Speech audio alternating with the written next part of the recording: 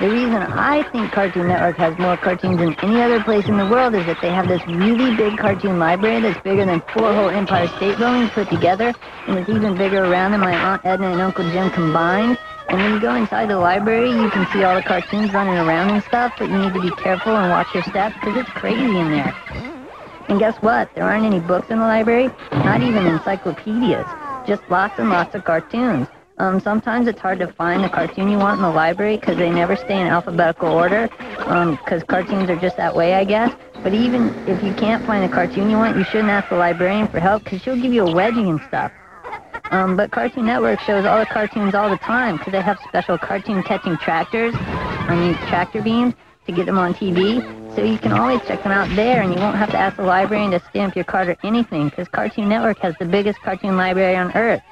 It's wedgie time. Bye, I gotta go.